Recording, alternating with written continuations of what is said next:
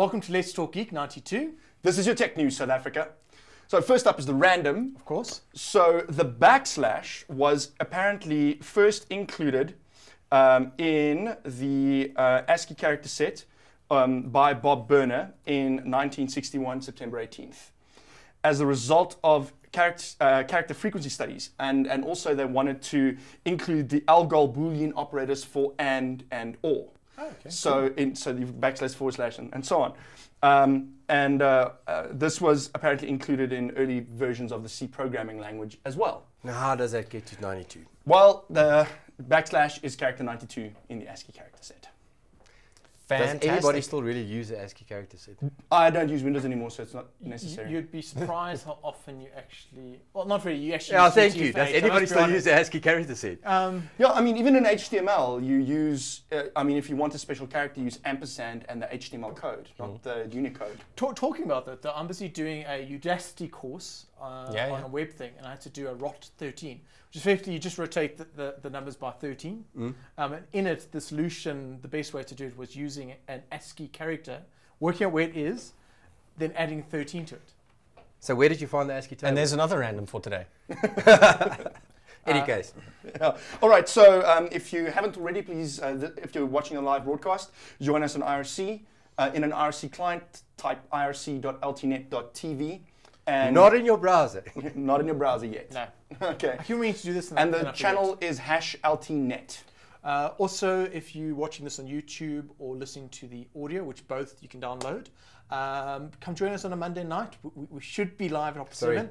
Wednesday night. But there is a show. There is a show on Monday. Join us on Wednesday night. 7 is when we should go live. If not, we will be in RST telling you why we're late. We'll always be in RST telling you why we're late. Okay, on to events, I think. Have we introduced ourselves? Yeah, thank you. Good evening. We only introduce ourselves at the end of the show, don't we? Did you say where we are tonight? No, I didn't. Tell us where we are, Johan. I'm Johan Els. You can find me on blog.hu-els.co.za. And tonight we're coming to you especially out of the Mindset Network studios in Randburg. Studio 2, to be exact. Studio 2. Yep. So we're giving this a bash to see how this goes. So please don't dislike this video on YouTube. No, it's not dislike, it's the thumbs down. What? Whatever they call it. Whatever they call it. Give it a thumbs up. Give us a thumbs up. Also, we're busy standing, so if you see us suddenly fall down, it's because we're not used to standing for about an hour. We're not used to standing for anything longer than about 15 minutes. We sit all day long. Coders, yeah. What do you expect? With us, we also have Gerrit Vermeulen. Hi. I'm Jan Vermeulen. And myself, Tim Hawk. Thank you for joining us. Events. Cool. So first up, we've got DropQuest. Yeah. Do you guys know what DropQuest is? No. Okay. DropQuest started last year. It was Dropbox that started off with the first DropQuest last year. So what you do is they have a bunch of quests that you do. Just random things, puzzles that you have to solve, things in that use Dropbox, those kinds of things, and they give you some free space. Ooh. And the winner, so the person who finishes all the DropQuests the quickest, gets a really cool prize. In this case, it's 100 gigs of Dropbox space for life. How far are you? No, this is only starting on Saturday, the 12th of May. And it is specifically starting 5 o'clock GMT. So for South Africans, that is 7 o'clock for you. 6. No, we're GMT +2. No, so if it's mind. 5 o'clock GMT. London is on daylight savings Is that time. AM or PM? Yeah. This is PM. They either on PM, GM yes. or GM +1. They're GMT +1, yes. So I forget that the time at Greenwich is not necessarily Greenwich Mean Time. Anyway, keep going. Yes. 7 o'clock, 7 p.m. Saturday, the 12th of May. Go check out Dropbox.com. It might be on their blog. Just go to the site, click on DropQuest, and do the quest and get some free space just for doing the quests. And maybe you can actually get one of the really cool prizes, some more free space, some swag to be had there as well. Cool. Go check it out. Just totally off topic since we're talking about Greenwich. I don't know if you've been to London on the Thames, and you can actually see a green light, basically a laser shining across, and it's showing you where the Greenwich line is. So if you want to confuse your watch, you just jump back. So you're stuck by a second day. -1, +1, -1. There's a way to do time travel. Time travel. Wax. So yeah, Wax is launching this Friday. One of our journalists from Business Tech will be down there. I won't be going, so my broadband won't be going and my gaming won't be going, but Business Tech will be there. Yeah, so that promises to be really cool, and we'll hopefully interview a couple of executives involved. Obvious question, what difference is it going to make? Yes, and that's the obvious question we will pose to them. Okay. I don't know if you guys feel like making a round of predictions. I'm reckoning that it's going to improve redundancy a lot. It might, it might introduce a little bit of pricing competition, but I don't think it's going to have nearly the effect on pricing that Seacom had. I don't think it's going to change much in pricing. I think the drop by Telkom of the interconnect is going to be the most significant thing. Like I know with one of the big ADSL providers, somebody there told me that they actually have more international bandwidth than they have interconnect, and interconnect's actually where their problem is right now. That's just ridiculous. Yeah. Is this now the West Africa cable system? Cable system. Okay, and who's taking ownership of the landing site? Ezerfontein, it's actually like a joint venture type thing. I don't exactly know what the business technical term is of that, but there's like a host of companies. Is there a main partner? Is there? No, I think there's probably somebody with like a slightly greater shareholding, but it's all pretty. There's a lot of companies involved. Okay, so this is more open one. It's not just Telkom and just Neotel. It's Telkom and that's why I'm Neotel, asking the question. Yeah. Okay. So and then there's a bunch of international ISPs that are involved. We mustn't forget that WAX is not just a South African cable. This cable lands all along the west coast of Africa. It is a big deal for certain West African countries. We're sitting here in South Africa going, oh, what are we going to do with more undersea capacity? When those countries are going, thank goodness for some undersea capacity. Right. Oh, look, there's a reason why we're at the bottom of Africa. Come on. Look, as time goes by, we want more as well. I'm just saying that our biggest problem now, so it's wherever your most pain is, our biggest problem is getting to it. Yes. Yeah. So if we can decrease the price to getting to it, then the fact there's a cheaper way from there onwards, at that point, that becomes our next pain. Yeah. Probably worth mentioning, it's an event we didn't mention in the past. Fiberco had a groundbreaking ceremony in the Free State recently. I wonder who attended. But regardless of groundbreaking ceremonies that might be ill-attended, Fiberco looks like a really interesting project. They're promising to sort of be the Seacom of terrestrial fiber. To South Africa. So getting our capacity from, like building a loop between Durban, Cape Town, Johannesburg. They're focusing on their Cape Town to Johannesburg leg first, getting that up and running. They're way behind their original schedule, even though they're spinning it differently. But it's still a promising project. And hopefully that does have an impact on local transit pricing. It should. Diablo 3 next week, Tuesday. Let's just leave it at that. No. And we need to ask who's put in leave. I'm not even buying the game. I was in fact offered sort of a free copy and I said no. How? Why? It's Diablo 3. I'm never going to play it. Why bother? Take it. Give it to somebody else who wants it. Or that person can just give it to somebody else who wants it. Okay, moving along. So moving along. Sorry, I've already... As you can see, it's quite a contentious topic. Downloaded the new client, the full client. Oh. Sorry. And have you tried the open beta? Yeah, was it? Exactly. Cool. Yes. We're going to talk about your game later. It's not that. It's just that I just wanted to remind people that it's launching next week Tuesday, and if we don't have a show at all next week Wednesday, we'll know why. Then you know why. That's all. Because half of the studio is gone. I'll have bags under my eye and I'll be exhausted, but I'll be here. Okay, thank you. Cool. Commitment. All right, into tonight's topics. If we don't want to mention anything else at this stage. No. All right, cool. So first things first, I guess the big news of the week so far has been in-flight Wi-Fi being launched in South Africa. Johan, this is your dream. No, but hold on. They can still make us get onto the plane and tell us you can use the Wi-Fi, just not from your smartphone. No, you can. You can use smartphone. They can still do that. So just don't get too excited. No, okay. And your phone in flight mode is not going to count. You have to switch it off totally. Okay, but then the second one is, this is all great and well. Has anybody told us how much this is going to cost us? Yes, it's going on, and remember this is just on Mango Air for now. It is. Mango had to do something to get somebody on there. Sorry. That's mean. Sorry. And you're mean. Anyway, so G Connect, Wireless G, is the name of the company. They're launching a G Connect product specifically for Mango. They're using Vodacom to provide the actual services. And a one-way pass that lasts 3 hours will cost you $50. It's not too bad. No, and it's they claim that it's uncapped, but the account is very strictly. Okay, longest flight. 3 hours, yeah, exactly. What's the longest flight you can take in South Africa? It's from Joburg to Cape Town. Yeah, which is not that's even 2 hours, 10 minutes. No, it's an hour and a half about. Take off the 30 minutes to get in the air. 45 minutes. And the 30 minutes to get down. Yeah, because the captain tells you like 30 minutes before you're going to land, start packing away. Tables in the upright position, chairs up in the upright position, open the...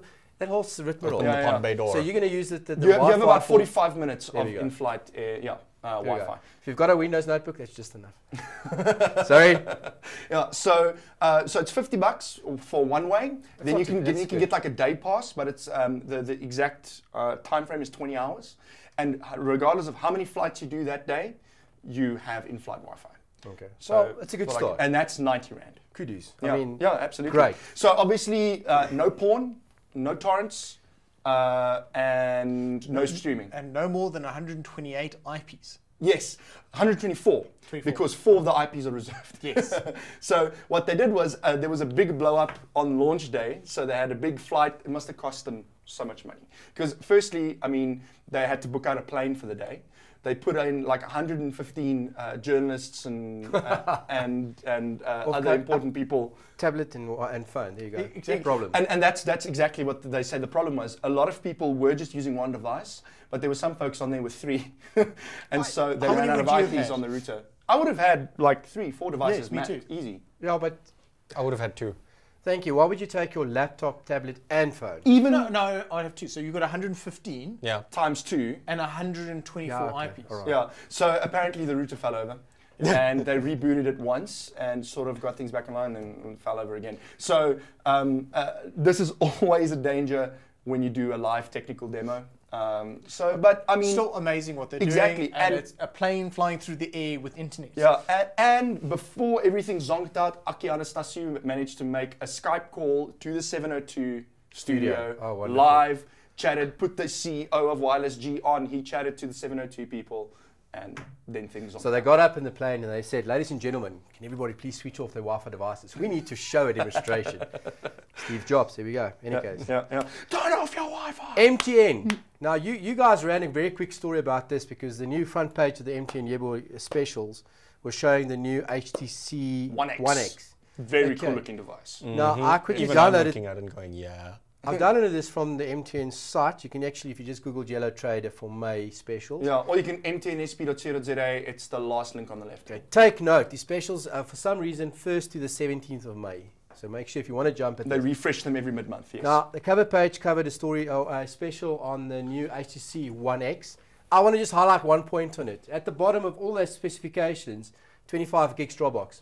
There we go. That's on every HTC One X. I know. And for a year. Yeah, it's for a year only. Hey.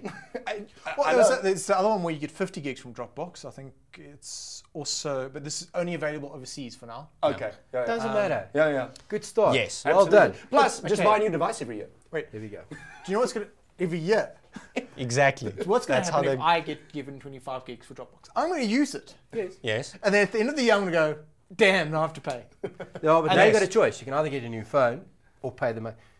I think it's a good, this is a good thing. So But wait, I want to get to the second one. Yes. If you keep on paging through it, there's quite a lot of specials, but the one that caught my eye was the one on the internet access. Yes. All right. So there's a page later in for the MTN 2 gig internet packages. All right. Read the line below it. Out of bundle rate, 29 cents per meg. Thank goodness. Yeah. Now we're getting rates that is fair. Not 2 rand a meg. Well done. That is good. Yeah, but remember, MTN has been doing this for quite some time. Look, that's a pretty good rate to begin with. Yes. But MTN has been doing this on their bundles.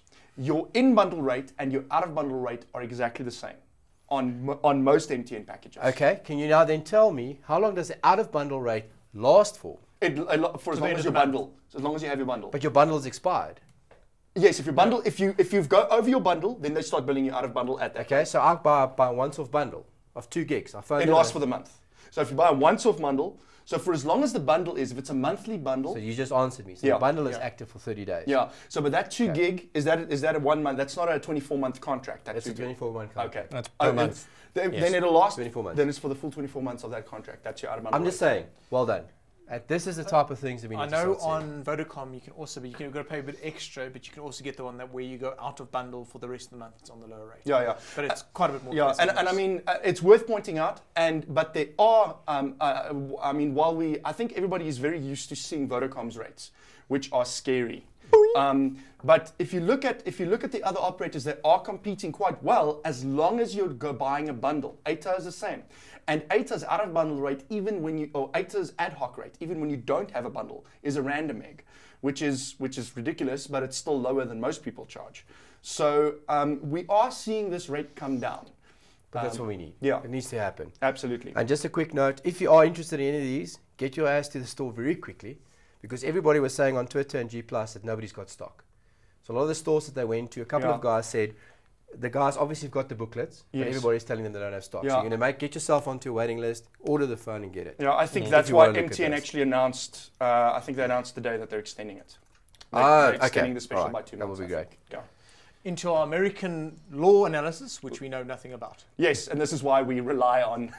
But I think the reason you pointed these out is because the analysis has been fairly poor from other technology. It's been iffy, yeah. For those who don't know, Google and Oracle are busy in a wonderful lawsuit over Android. At the moment, they've been covering copyright, not yet into the patents. They got into the patents this week, but up until now, they've been covering the copyright of what? Of Java and of Java APIs specifically. So the copyrightability of APIs, which is a fairly ridiculous proposal to start off with. Yes, we don't want. Oracle is trying their hardest. So this week, or last week, the jury came out with their verdict, and it was inconclusive. They had 3 questions to answer, and they couldn't answer all of them. They left out the one. They left out the one? Yes. So they determined that Google did infringe, and this was based on the premise given by the judge that APIs are indeed copyrightable, but the judge can still vote that they are not. Yeah. So that's still up in the air. But they did not answer the question about is it fair use? Yes, whether it is fair use or not, which is actually the important one. So they were stuck there. They couldn't get, what do you call it? Everybody votes the same thing. Yes. It was a hung jury. Yes. As in so they couldn't answer that question. So Google has, of course, then filed for a mistrial. If this swings the other way, what could be the impact? At that point, the judge needs to decide whether APIs are actually copyrightable or not. And while this doesn't have a major impact on us in South Africa, the fact is what happens in the United States, where these things are developed, will have a major knock-on effect to the rest of us. Yes. What and this could... Okay. Let's say, no, but the main problem is this would close APIs are copyrightable. Facebook APIs are now suddenly copyrightable. All APIs are. But I'm sorry, if I'm using the Facebook APIs to interface with there, I'm assuming that their copyrights apply. True. But let's say you look at that Facebook API and you go, that's quite interesting, how you're getting people to speak to you. And you copy the structure. That as long as you didn't copy the source code. All the blog systems use Twitter is another good example. People Google, copy Twitter's API. But Google didn't copy the source code. That was developed in-house. There were 9 lines. There were 9 lines of code that they did in fact copy, and Google admitted to that. And that was a big mistake, and that's been taken out since then. The rest of it has been developed independently. All your blogs, so WordPress, Blogger, all those, they actually have a common API. So you can write one app that pretty much speaks to all of them across this common API. Okay, but but what I'm saying is, if whoever wrote the first blog did license that API, then it's licensed, and the next person needs to respect it and build his own way of doing things. But if the first guy made it public... The problem is everything we do nowadays is based off a previous one. It's like going off and saying the word "the" is copyrighted. Yes. You're trying to copyright the language, you're not allowed to use the alphabet. That's essentially what they're trying to do here. Okay, that makes sense. Yes. Thank you. That's what they're getting at. Put they're trying to copyright the language. Stay away from Twitter. And I just want to submit, I think it's something I posted to Twitter, but I'd like to submit that Google failed to use a fantastic defense against this whole argument. And Fried Roadkill and IRC will appreciate this. In order to argue against Oracle's whole thing about violating copyrights and messing up the API and wanting to present a unified API across the ecosystem, like they should have just mentioned J2ME. J2ME was this standard that Sun introduced for mobile devices for Java development. And it's unbelievable that how unstandard that standard was. It was terrible. Each device implemented different portions of the J2ME spec. And so firstly, if you wrote an app, a J2ME app, first you had to query the device to ask it what can you do. Some devices incorrectly report what they are capable of. I remember having these issues like with development that Fried Roadkill ran into. It's ridiculous. I was going to ask, also with the JTME, which I know I was reading somewhere else with the mobile one, they didn't open it up as much as they did with the desktop version of Sun and Java. There were actually a lot of libraries you actually had to pay for. And this is where the interoperability actually went out the window. Because nobody wanted to use the Sun one, so a lot of people... so everyone tried to develop their own thing, and everyone failed miserably. Fried Roadkill in IRC. Yeah, it's so... So, and I think Gerrit actually said it beautifully in chat one night. Google, with Android, saved us from that nightmare. I mean, while I do have a few reservations about, Google and how evil they've become, I still enjoy my Android. I still enjoy my Google services. I'm so deep in that ecosystem. It's unbelievable.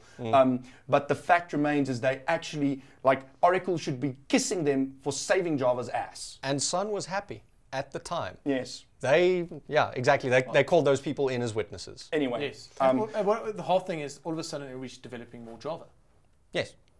Yeah. So I don't want to pass too much comment on it because it's not something I'm deeply involved in, but that's definitely the way I see it. So anyway, the case continues. This week they're going into the patents, the whole 2 that remain that have not been invalidated or withdrawn by Oracle.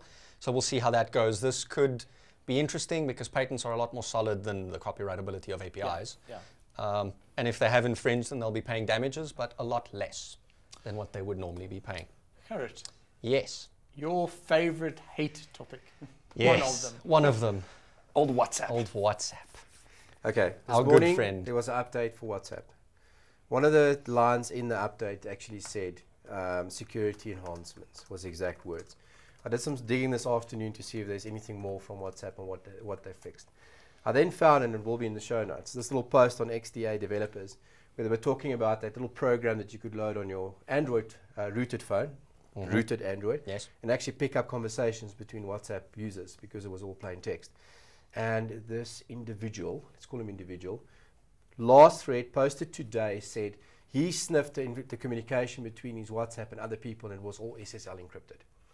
So he missed the whole previous conversation in that thread, but he indirectly maybe has indicated that maybe WhatsApp has hopefully fixed that glaring bug. This SSL issue or this glaring insecure thing has been resolved. Finally. Look, they've been hammered for this for so long. Yes. It's been more because they've implemented it sort of. They did it with authentication, but then didn't do it with the rest of communication. Well, it's all going through plain text, so it's the whole thing also, but you must be open to man-in-the-middle attack if it's plain text. Yes. For those who are wondering, that app to snip WhatsApp traffic is WhatsApp Sniffer. It's not on the Play Store anymore, so you'll have to find another way. It might be on XDA. Yeah, it'll be on a ton XDA. of file sharing sites as well. Go check it out. And so report what back. you're telling me is WhatsApp's getting better? Well, thank It's goodness. always been good. Yeah, no. I don't know about better. that. His opinion. Yes. So he's a But hater. yes, I sure, it's actually getting like better, WhatsApp. and I'm happy it's getting better. I am. But we will see if it carries on getting better and whether some other Plus, decent now that it's competition better, comes. maybe they can charge for the service finding. They can try.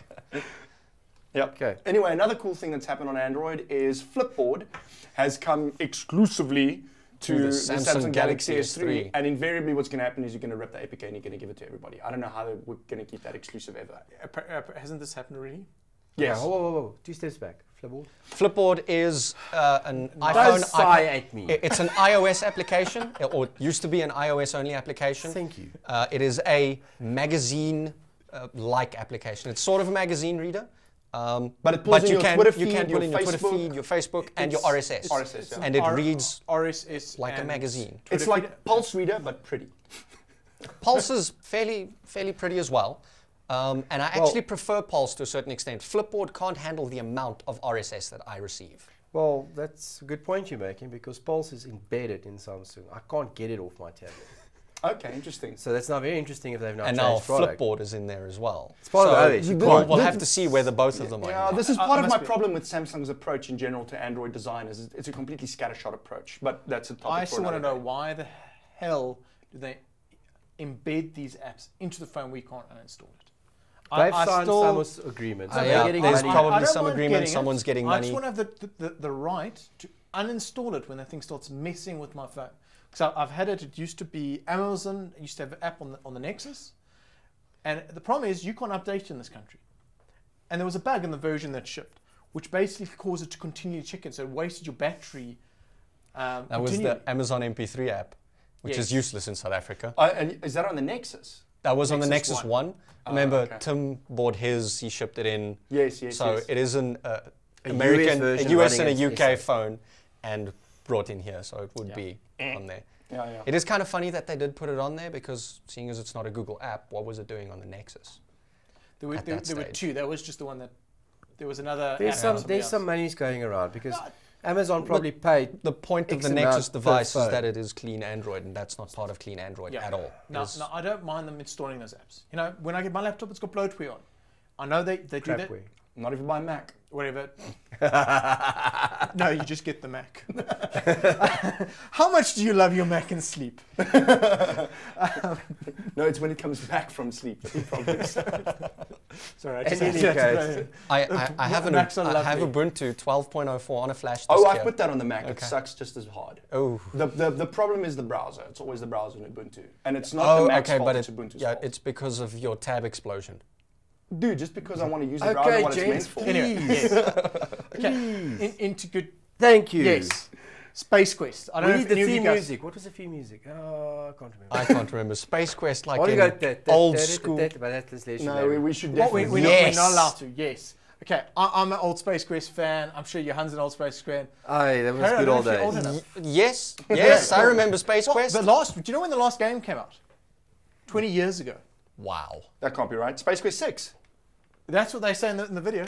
I'm Googling Okay, but tell us now about this story. Anyway, two guys from Andromeda, they've gotten together. They are now wanting to do, it's not going to be Spacequest because that's copyrighted. By Sierra. Am I right? I was guessing. Yes, it is Sierra. In the video, you suddenly see them like pointing up to the snow mountain in the background. It's quite, there's a lot of truth. You've got to watch the video if you're going to do nothing else. But they're getting together, they're going to do a space adventure with a astronaut who's a janitor. So pretty much Spacequest. Couple good voice people in there. The woman who did Gladys is in there. Oh. Did you not watch the video? I have not seen this yet, no. Oh, okay. You really got to watch the video where they're talking about what they're planning to do. They want an initial amount of 50,000. At that point, they will do the game. That is ridiculously cheap. No. Minimum of $50,000. No, 500,000. That says gold is 500,000. Okay, sorry. Okay, no, wait. Tim is halfway right. They did actually say that they will make playable demos of the game. So they'll build the engine and something, I think, starting at $50,000. And then they'll start putting in the storyline. Okay, yeah, but as they if they miss that goal of 500,000, they won't get any of the money from Kickstarter. I missed a zero. It's 500,000. That's how it works. Oh, we'll have to all go read the story again. Anyway, I must admit, I haven't played it just because I've been a bit busy. I know. Yeah, we should have another. I'm going to. It starts at $15, and you get the game for that. Even if it's $15, come on, what's that? It's not even 200 rand. 180. Yeah, just do it. Is it even that much? It's about 160, somewhere in that range. Yep. So Spacequest 6, because I said I was going to Google it. Spacequest 6 was the last version of the game. Was the last Spacequest game that was released, as far as I know, 1995. That's the year we won the Rugby World Cup. The first time. Well, I will be the youngest in the room. That's the year I went to school. Does Sierra Online still exist? They are, I think, bought out by the same people who own Activision Blizzard. Okay. I suspect. So the license is still somewhere in there. Oh, yes. That's a pity. Yeah. That's a pity. Okay, we're just pasting a link into the RFC. Also, okay. Moving along. Oh, yep. Subsidiary of Activision. Cool. Who's guessing right? You guys go check it out. Go check the video out. It's well worth just watching the video. They do quite well. You want to play that game they're going to come up with. Okay. My top tip, I was working on a Google spreadsheet and I quickly needed to mail the image off to Google in Gmail. And I don't know if any of you are trying to do this, and you highlight the spreadsheet and you paste and you get a bunch of text. Unformatted, not nice bordered, all the rest of it. I just want to point out that if you use Microsoft Office, which I'm not suggesting you do, it just works. Anyway. Yes. It's crap. It's the markup in the email is junk. You've got a lot of other problems, but you can copy paste out of spreadsheets. And how much did you pay for Microsoft? 1,000. I looked this up because I was going to have an interview with him, which I ended up not having. 1,600 version for home and business. And admittedly, I would have normally used LibreOffice Calc. Yeah, that's the copy paste out of that. Doesn't is also matter. finicky. How do you do it in Google? Anyway, but I was just going to say, why I was doing this, I was not on my PC. I was on my desktop PC, which is mainly for gaming. Yes, yeah. It doesn't have any of this stuff on it. Yes, yes. It turned out to be horribly simple. One of the guys says you've got to save the document. Basically, you go file save as HTML. It pops it up into another window.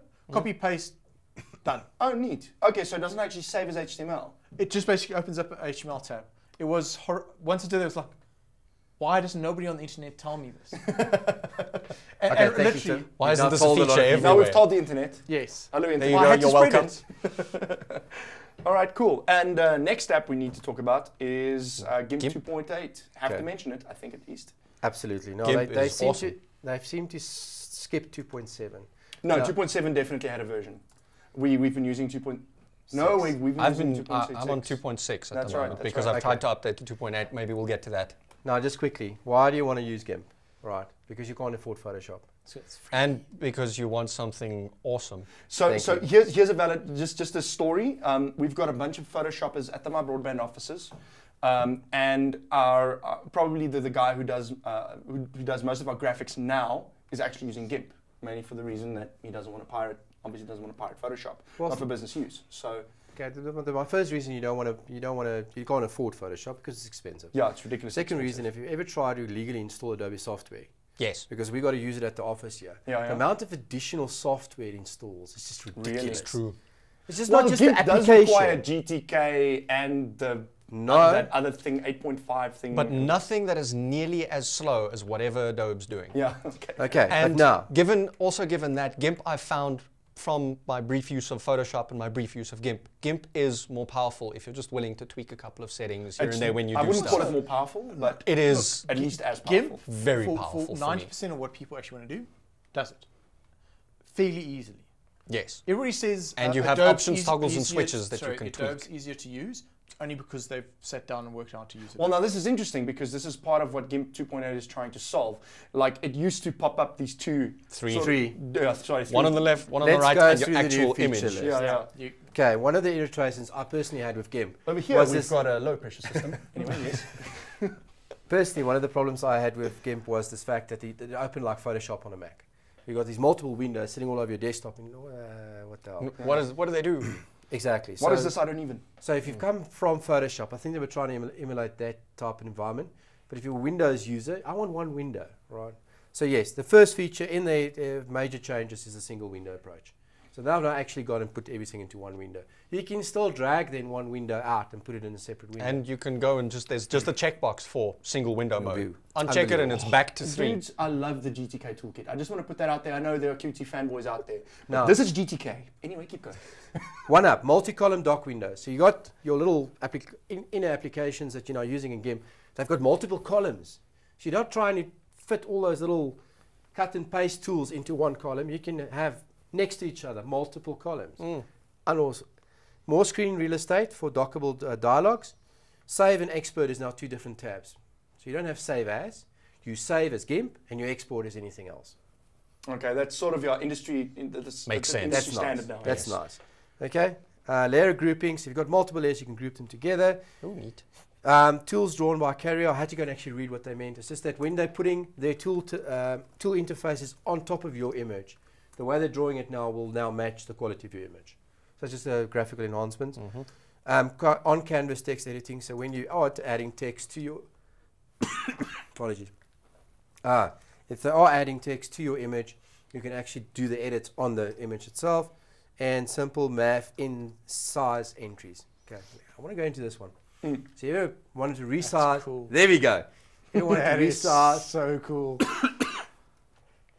Ever wanted to resize an image? You got to rip up the calculator and then do the maths and put it into the resize tool. Not anymore. And one of the last great features of the new Gimp is apparently you can change the startup screen. So actually, when you load the loader screen that you normally had with the little, what is it? But the default screen looks pretty. Dog, cat.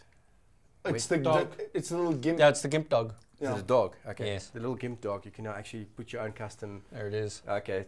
But why? It looks so pretty. Yeah. And the new Gimp screen, as Jan says, it is actually fairly cool. And customizing it is kind of gimmicky. It's not something I'm going to be But using. it's cool. I mean, it's cool. It's cool edit. I mean, especially if you're a graphic-y person. Yeah. Surely you're gonna. Why not? Yeah. No, you can. I don't even use non-custom desktop wallpapers. 74 meg download for Windows installation, and that's it. Nothing additional. So Not 74 meg install, and it works. I had some problems with the Ubuntu installation. You have to do some kung fu to get it working first off. Just actually in Ubuntu. It sounds like an Ubuntu. Not on my notebook. Really? You use your own. Yes. Okay. I use my own. If you had Gimp installed, you need to uninstall it first. Okay. And then do an auto remove just to get rid of any packages that might hang around after you're done uninstalling Gimp. And then you have to add a third-party PPA because it's not in the Ubuntu repositories just yet. They haven't made any mention of when it's going to be in the software center.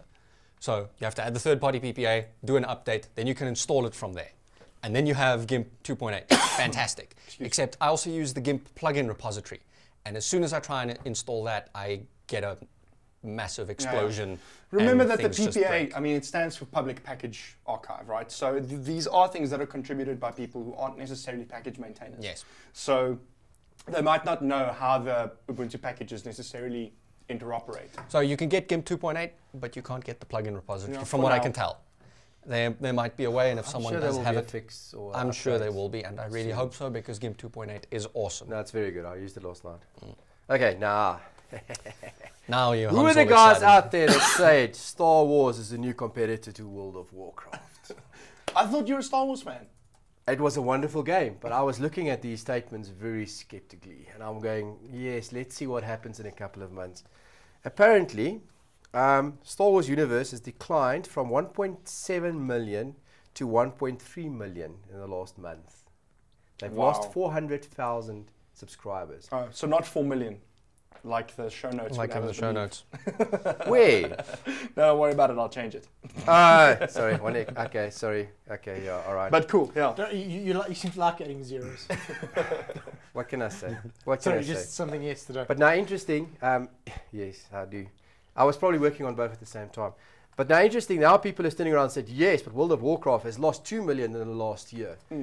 So is this indicative of a general decline in MMOs? Or are they all going to Rift? And Guild Wars 2? And Diablo 3? Who cares? They're still on 10.3 million subscribers. I guess. But I mean, if you think about it, 1.3 million people playing your game is not insignificant. The problem, though, apparently, having spoken to some of the players, is they weren't quick enough to do server merges. So people are like, there's no server population, I'm leaving. And apparently, some of the players are saying if they acted quicker on that. The problem with server merges, though, is when you start doing that, people start proclaiming that your game is dead. And, the server merges have started, their game is dying. And that might not necessarily be the case. But apparently there were a lot of things missing from the game that they only pushed out in patches far too late, according to these players. They say that if EA, it is EA, right, had acted faster and had done the server merges to push up server population so that the game is exciting for the people. I mean, the whole dynamic of the game is the Sith versus the Jedi, right? So if there isn't a high enough server population for that PvP dynamic to work, then obviously people are going to be disinterested. But let's see, I mean, but yes, it does show, like you said, it does show worldwide decreasing in MMOs. So either where are the people going? Unless they're going to Rift. Where are the people going, or are people now not being able to afford these type of things anymore, these luxuries?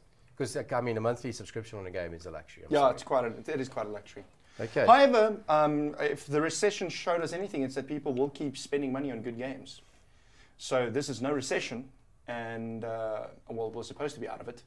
So I mean, it would be very strange. My prediction is that people are either going to a different game, or they are, or going to a different MMO, or maybe just a different game. I mean, Diablo 3 is coming out this month, so maybe people are playing those betas. Or subscription base is dying.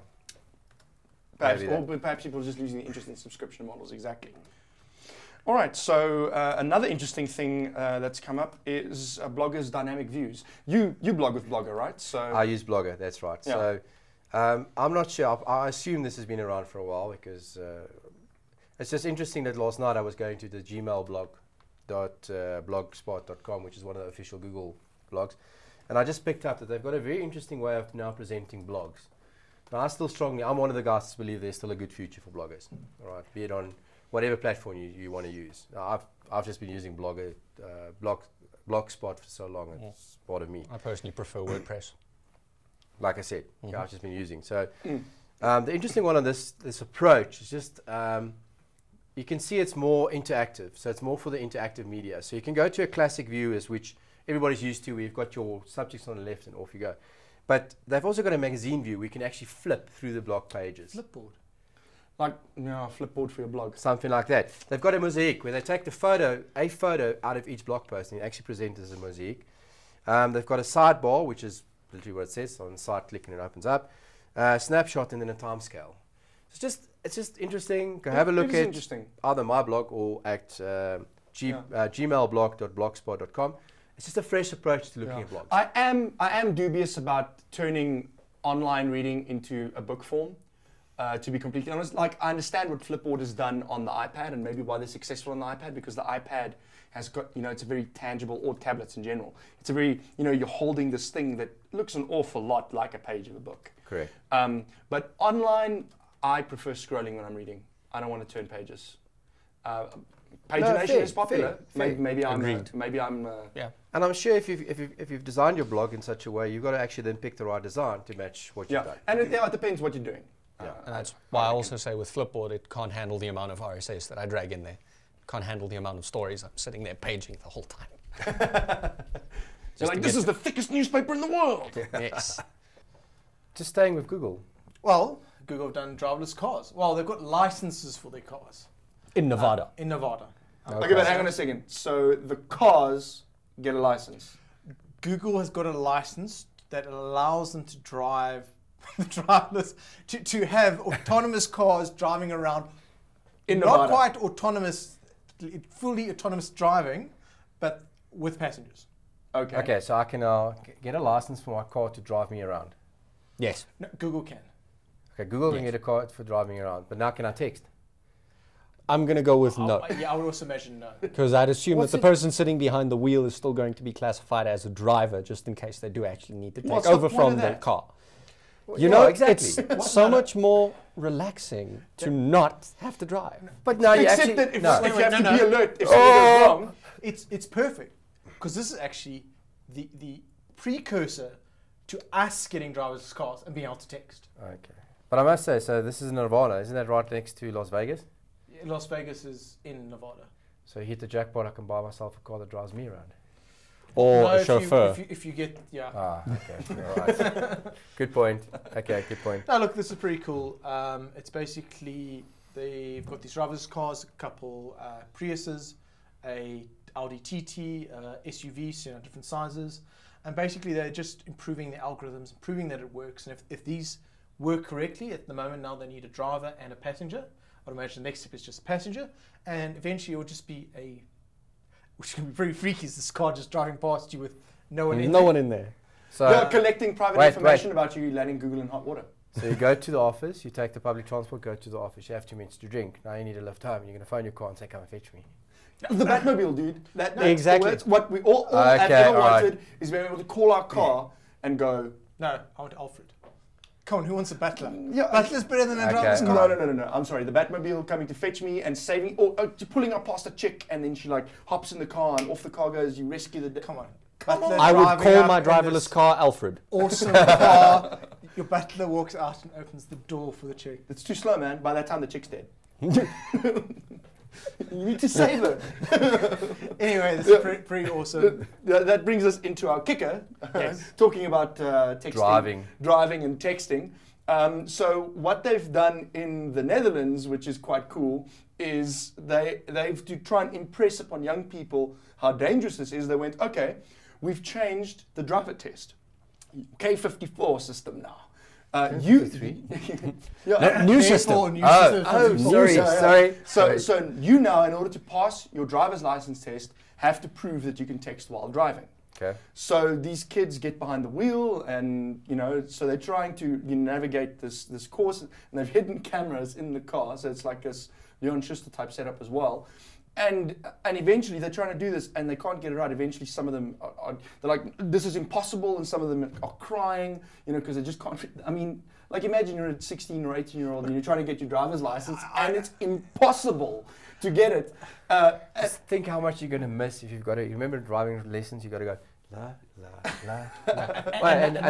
Wait, just have to check my cell phone too. They've told you have to do it. Yeah. So they're saying you have to do all this. Can you remember going through all those checks? Now imagine you've like trained, and then all of a sudden the instructor comes and says, "Oh, we've added something new. We need you to prove that you can also do it while texting." Yes. So please remember to do all those checks. Oh, and I want a message to this number saying I would like to pass my driver's test. Yeah. I'm on my way. Anyway, so needless to say, I think this has got the point across. Okay. That texting while driving is not a good idea. Yeah, it's a great way to get killed. Yeah, or someone else killed, more likely. Yeah. And so, I thought that was a very, very innovative way of teaching. Showing it, yeah. First-hand way of showing it. Improving it. Very, very cool. Question is, hopefully this will make them change. Hopefully. But we know how it goes, like after you've passed your driver's test, you still sort of turn by not crossing your arms, and maybe you're even doing your check still out of habit. And then after 2-3 weeks of driving, crossing your arms, you may be checking your mirror every 50 seconds. Well, I think all those things they instill overconfidence, so that when you back away a bit from it, that you actually still a fairly good driver. I still would like to. I just more for interest because I don't think it's going to make them safe to drive with phones. I still would like to see this done with some people who are about 10 years into driving. I just want to see what's changed because as you drive and more you drive, you put it more into your hindbrain and it becomes more automatic, so you can do more things. Look, I still think if you're looking down on a screen, you're going to hit something or something breaks, you're going to hit the car. So I don't think it's safe. Just as me being the geek and wanting to know what the experiment would be like. Yes, exactly. Yeah. Probably have a different outcome. That's why they won't do it. I still think we would have accidents. I think it would be bad, but it wouldn't be nearly as bad. Not nearly as bad. Yeah. You wouldn't have the girls crying. Not that I'm texting while driving. Let's just get that out there. Yes. I'm on a bike, so. I've found a motorcyclist who's actually answered a call while on the motorcycle. It is possible. Yes. No. Helmet up.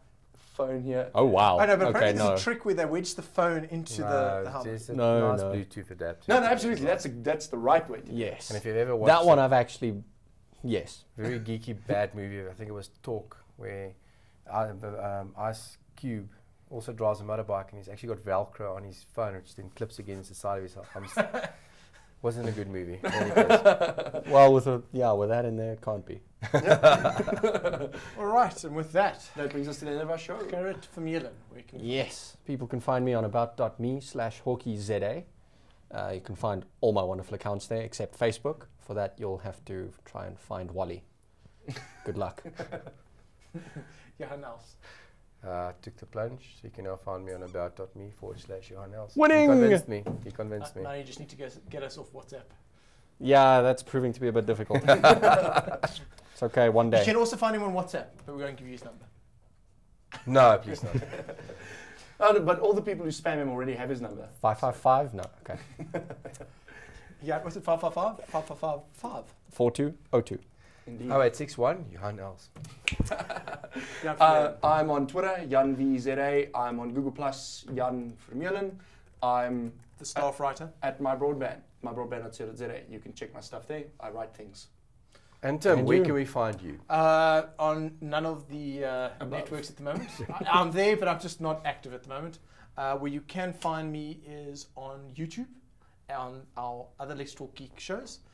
You can go there and watch us. Watch this one. And, a little thumbs up, please. Please. It will be appreciated. Cool. It really does help. Makes a huge difference. /plug. Cool. And with that, we'll chat to you guys next week. Yeah. Thank you. Good night.